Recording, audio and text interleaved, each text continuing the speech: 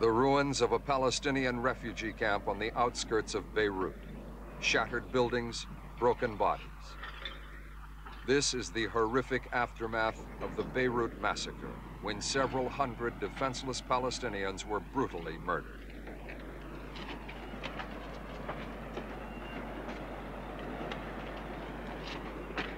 The immensity of the crime shocked the world. The refugee camps of Sabra and Shatila offered the softest of targets. A short time before, Israel forced the fighting men of the Palestine Liberation Organization to quit Lebanon. This left the refugees helpless when the killers came. The killers, members of a Lebanese rightist militia, got away as easily as they had arrived. To do so, they had to pass through Israeli lines, and the extent of Israeli collusion in the massacre has caused a political storm. Yasser Arafat, the PLO leader driven out by the Israelis, has been organizing protests from exile. In Damascus, he accused Israel of first grossly violating the withdrawal agreement by occupying parts of West Beirut. Then, he says, they organized the massacre, for which the Americans, too, must share the blame. Protesting against these massacres and genocides against the Palestinians, which have been planned and organized by the Israelis, by the Israeli troops, and I'm sorry to say, and covered completely by the American administration.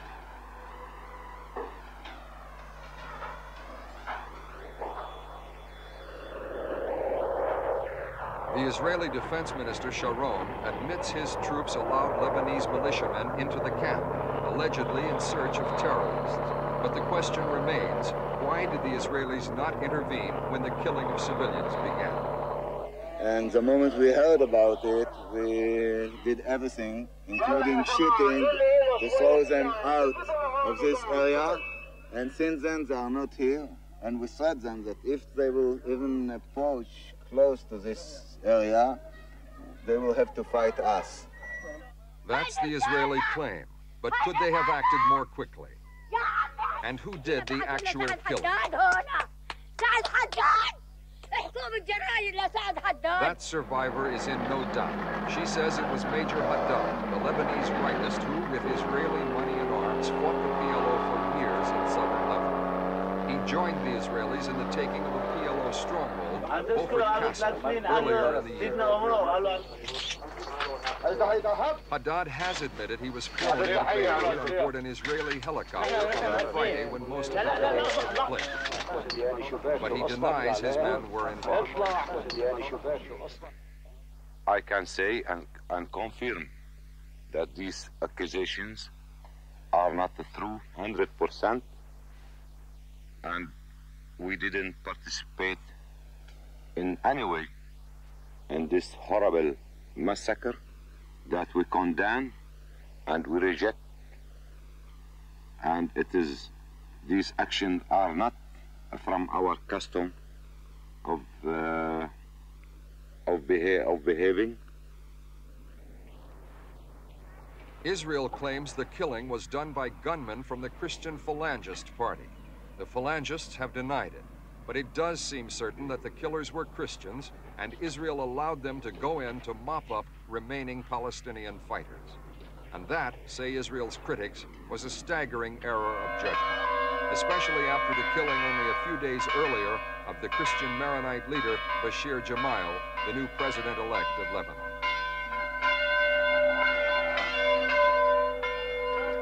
Gemayel died in a massive explosion at his party office.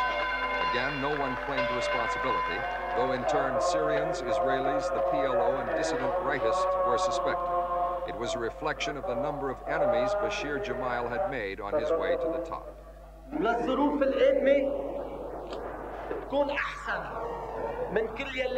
This was Bashir in typical form, smartly dressed, forceful, and inspiring confidence in his support. He commanded a militia of 25,000 men, fought in turn against Syrians, Palestinians, and rival Christian factions. He was supplied with Israeli arms, but he insisted Israel was not his master. All foreigners must get out of Lebanon, he said.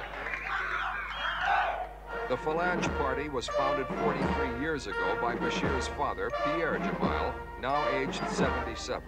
He is a former Lebanese president, a post traditionally filled by a Maronite Christian, while the prime minister is always a Sunni Muslim. Ever since independence from France in 1943, Pierre has fought to preserve the Maronites' dominant role. The Gemayels have had their share of power, but they have also suffered. This was the funeral in 1980 of Bashir's young daughter. She died when shots were fired at the Gemayels' car. Bashir himself was the intended victim. 6 months earlier, there was a bomb attack on Amin Gemayel, elder brother of Bashir. He escaped with minor cuts. That incident followed factional clashes between Phalangists and the National Liberal Party.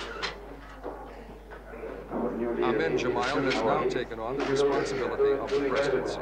He is seeking international help to help restore government control over the whole country. We have many contacts. The government, Lebanese government, has many contacts with the United States and the other friends of Lebanon to obtain this quick withdrawal, and the Lebanese army will be able, based on a national consensus, will be able to obtain to reach the real control of the Lebanese territory itself and directly. President Reagan agreed. Foreign forces and armed factions have too long obstructed the legitimate role of the government of Lebanon's security forces. We must pave the way for withdrawal of foreign forces. The first step to help Lebanon escape from an apparently unending state of chaos is the revival of an international peacekeeping force. American, French, and Italian units are returning to take up positions in Beirut. This time, there is enormous international pressure for them to remain in the city until all the Israeli forces have pulled back. With the benefit of hindsight, it's clear that the tragedy of the massacre would not have happened if the previous international force had stayed. The peacekeeping forces could be here for some time. The final goal of the Amin Gemayel government is the withdrawal of all Syrians and Israelis, which could mean lengthy negotiations. Israeli troops began pulling out of West Beirut soon after President Reagan called on them to do so, taking with them huge loads of confiscated weapons.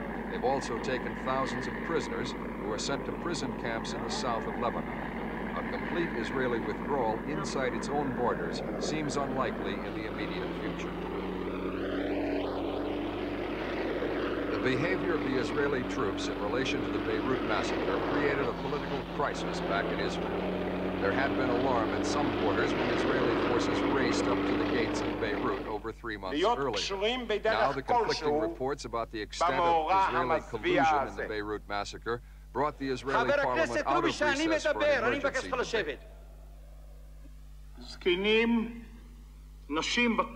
The explanations by Defense Minister Ariel Sharon brought cries of protest from the public gallery.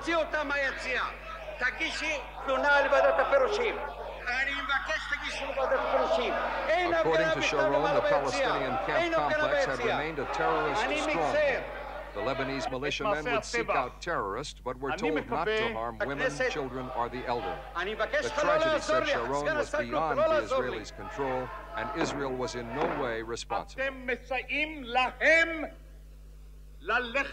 One government minister and the West Bank administrator resigned over the affair. And Israel's President Yitzhak Navon called openly for a special inquiry. But the Begin government won the crucial votes, although it eventually promised to hold some kind of investigation. Meanwhile, 40-year-old Amin Gemayel attempts the mammoth task of creating a new Lebanon from out of the ruin. Perhaps the sheer horror of the Beirut massacre, the final death toll is expected to run into 4 figures, will convince all parties and factions that the fighting had to stop. These could have been Amin's feelings in one of his first acts as president, laying a wreath at the tomb of the unknown soldier.